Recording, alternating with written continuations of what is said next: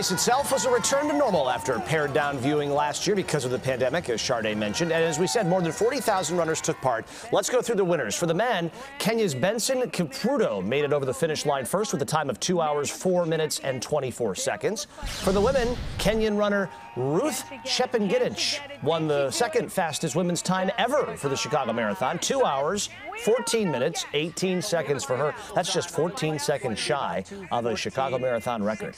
Men's wheelchair racer Marcel Haag of Switzerland set an unofficial course record of 1 hour, 25 minutes, and 20 seconds. And the women's wheelchair winner right here, this is Susanna Scaroni with a time of 1 hour, 45 minutes, and 48 seconds. Congratulations to the winners and everybody behind.